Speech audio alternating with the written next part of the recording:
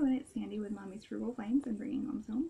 And today I'm going to show you guys how to trim your own bangs at home.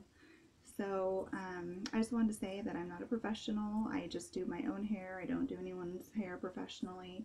I did go to school for nails. I did go to beauty school, but I didn't take any hair classes or anything like that. I did learn some techniques from people who were taking hair classes. So I do know how to do my own hair. I do know how to do my own color, and I do know how to do like trims and perms and stuff like that. So let's just jump right in and I'll show you guys how you can do your own bangs. Basically the look that I'm going for is kind of like what Taylor Swift wears a lot. She has kind of like the straight across bangs, but I want them a little bit longer so I can kind of curl them under, and I can also swoop them off to the side like this. So as you can see, my bangs are really super long, and I kind of always have to brush them out of my face when I'm doing these videos, so it gets really annoying.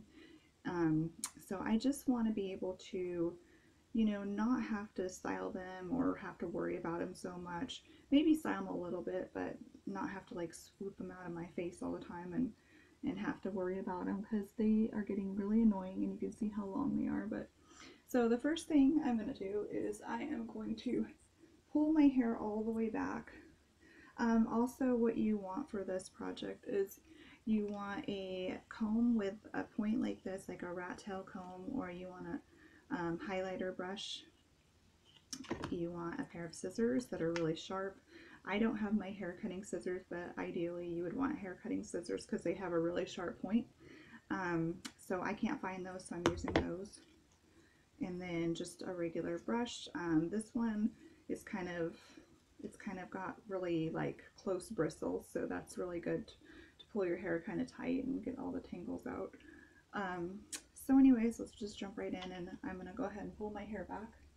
And what you kind of want to do is just like, obviously I need to do a tutorial on my roots too. I'll probably do one of those soon. So you just want it to kind of, all your bangs to fall out. If you already have bangs, this is going to be easy. If you don't already have bangs, you just want to go around and like pull your bangs or pull little fine pieces of hair out. And what you can do is just kind of like go like this,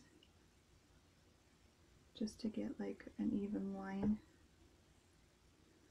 so they look nice and even. And also there's a technique that you can do if you don't like your forehead, like for example I don't like my forehead, I feel like it's kind of squared off. What you can do is kind of pull it over, or kind of just grab a little bit more hair and make bangs really close to that area. So ideally you would want to like line it up where the end of your eyebrow is, and just start about right there. But I'm going to go over just a little bit because I kind of want to cover up this area right here, and I want to have bangs that fall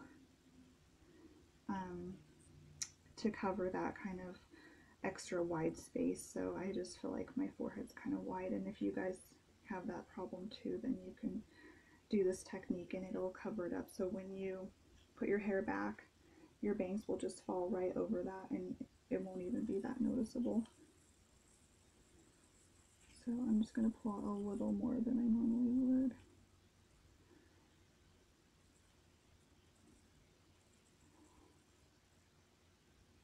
Now I'm not doing this perfectly. No one's actually going to see how this line and if it's perfect or not. It's not really going to matter. That's just kind of a guide for me. So once you pull that out, you just want to pull your hair back. I'm just going to like put my hair in kind of like a bun, or just like a knot on top.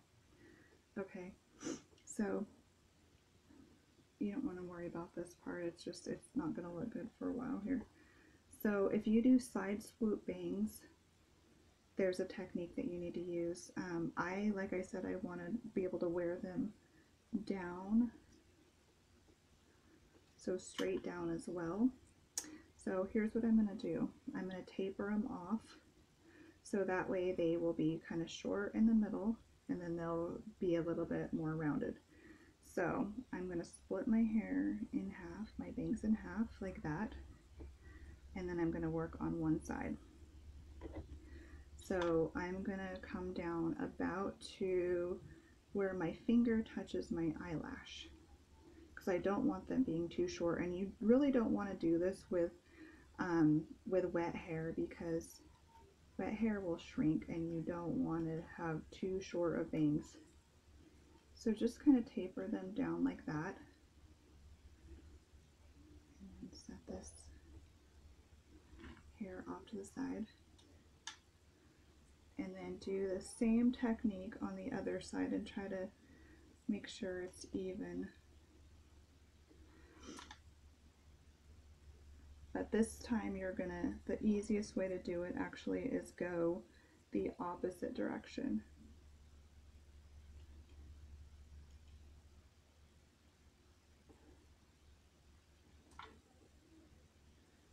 So make sure you fill where your eyelash and your fingers meet.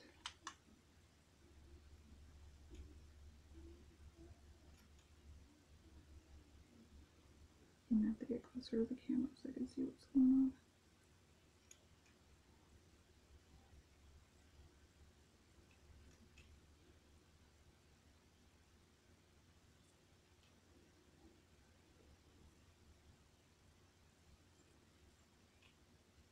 This is harder than I thought it would be, looking at the camera rather than looking at what I'm doing here, so this is kind of challenging.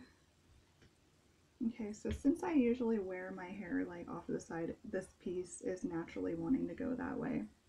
So once I spray it with water or something, it's going to look more natural. But there you have it. That's what they look like. And if I go ahead and let me see how even they are. Let me just even them up just a tiny bit. There we go. So that way I can wear them down like that, or I can brush them off to the side. And let me show you what it looks like when my hair comes down like that. So that's what they look like. And I'll probably maybe style them with a little bit of hairspray, or I'll use a curling iron. So that's sorry, I gotta go. I will talk to you guys later. Bye.